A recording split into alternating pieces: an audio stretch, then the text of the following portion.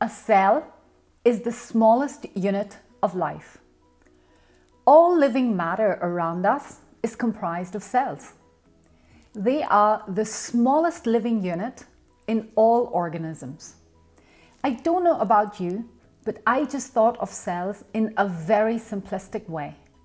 We have the nucleus, cytoplasm, the mitochondria, and the cell wall. Here is a quick video of Dr. Colin Robertson describing how wonderfully complex a cell actually is and how our bodies are a reflection of the universe we live in. And often we use pictures like this when we're doing so. And on the right, we've got something that again is flat and shows something of the process that is taking place within that cell.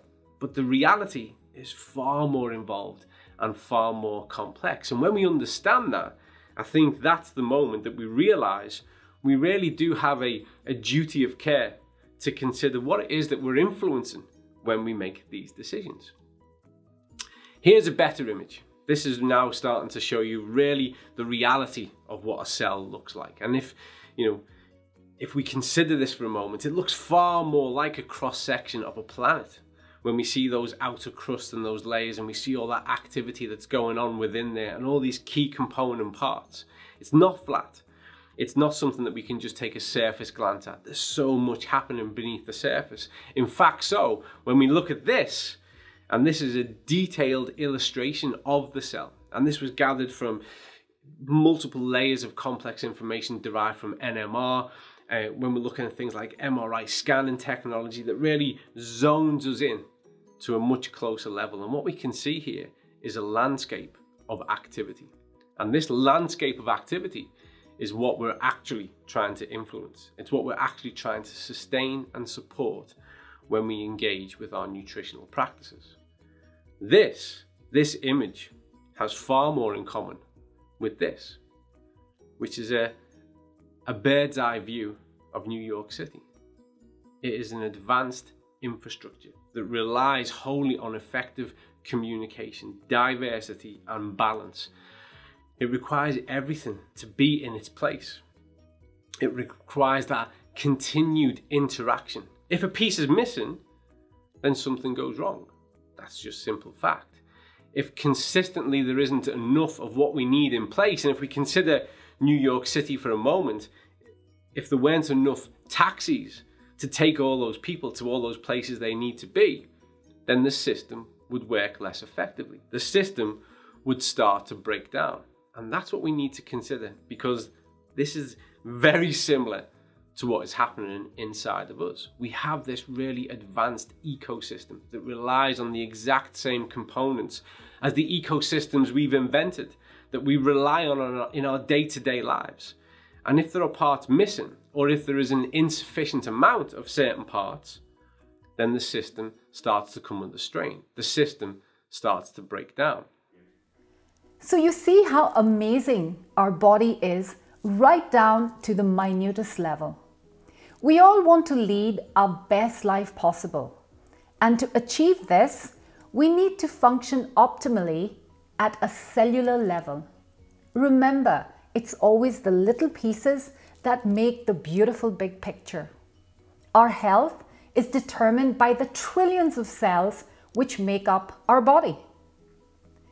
To get our cells working well, what are the two key things we have to get right? First and foremost, we have to provide our cells with a variety of nutrients to support the energy-producing biochemical reactions taking place in each cell. To function in an optimal manner, our cells need macronutrients like proteins, carbs, and healthy fats, and micronutrients like vitamins, minerals, trace elements, and amino acids. Nutrient deficiency over an extended period of time causes our cells to malfunction, leading to many lifestyle diseases. Unfortunately, our body does not give us immediate signals of a lack of nutritional intake. This takes months and sometimes years to manifest. These days, It is possible to have a diet that is high in calories but low in nourishment. Food manufacturers have prioritized shelf life and marketability over nutrition and health.